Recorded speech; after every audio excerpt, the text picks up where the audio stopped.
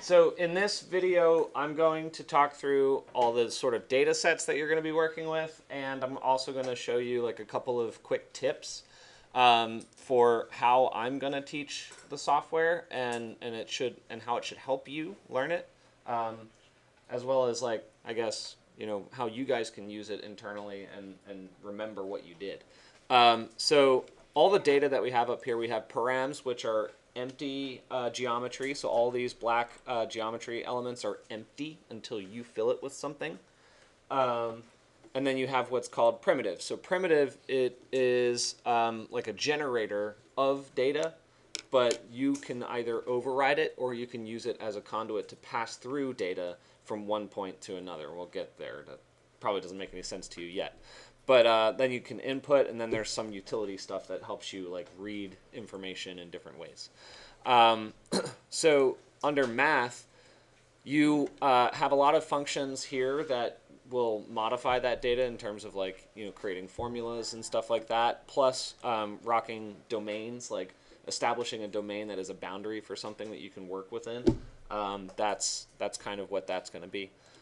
Sets is about like how you organize and structure your information, and ways to change it and patternize it and all that other kind of cool stuff. Then vector, of course, is going to be your point and direction based information. So all of your planar orientation stuff is all in here.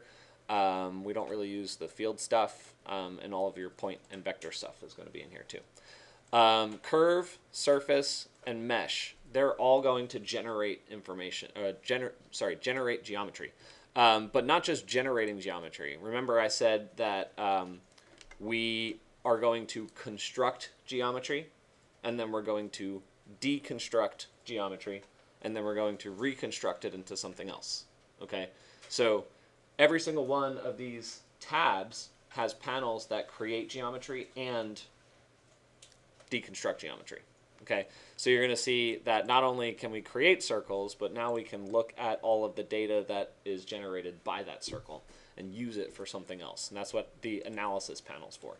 So there's an analysis panel in curve and surface and mesh. That's really important.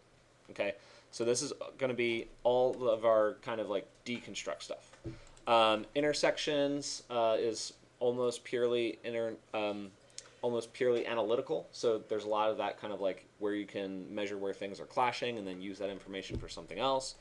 And then transform is again going to sort of deconstruct and perform an operation on that at the same time, like moving something. So you're going to have to think a little bit differently about what it means to run a command in Grasshopper, because like when I say something like a move, it's really not just moving it. It's creating a copy in another location. And whether or not you use the old information or the new information is important because you want your definition to be efficient. But you'll understand a little bit more about what I mean by that in the future. But what I want to show you here that should help you is how you can find where these nodes came from. Okay, so I think it's Control-Alt, yeah. Control-Alt, and then click and hold on one of these nodes will show you where it came from. So if you ever go off on like YouTube or something like that to try and learn something on your own, and somebody uses this is how they did it.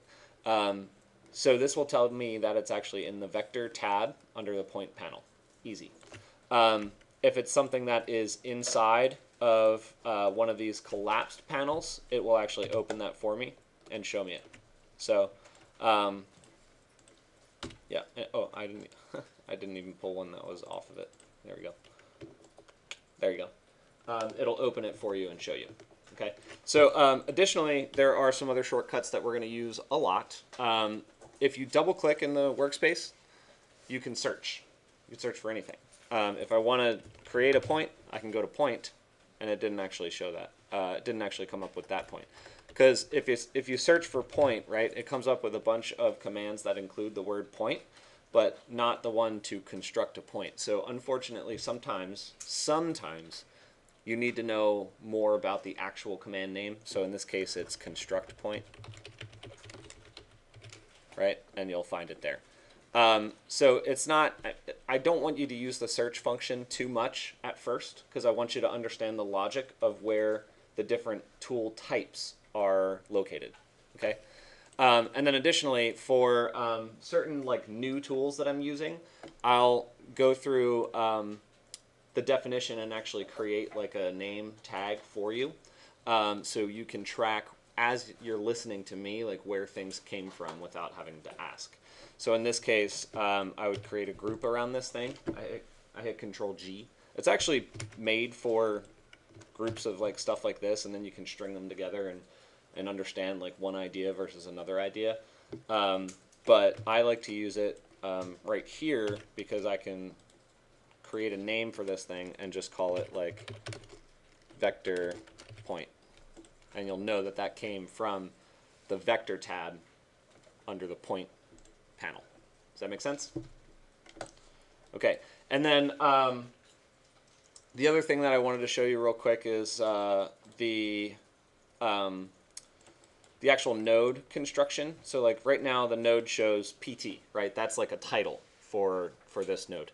But if you right click and you go to this little use application setting thing, you can change it from text to the icon or back to a custom name that I want to call. So I can call this base point, and then it changes the name of it to base point instead. Okay? So these are all things that you at least need to know about, because as I'm like building these definitions, I'm probably going to start doing it pretty rapid fire. And then finally, I mentioned that you guys are going to be using these number sliders like a lot. So what's cool is the search feature will actually let us take a shortcut to get to a number slider. So if I wanted to do a slider from -10 to 10, all I have to do is type -10 is less than 10, and it'll give me a slider from -10 to 10. It's different in the fact that this defaulted to 3 decimal places accuracy, and this one did not. But if you need to do that, you can just switch it from an integer to a real number, and it would do that for you. Okay.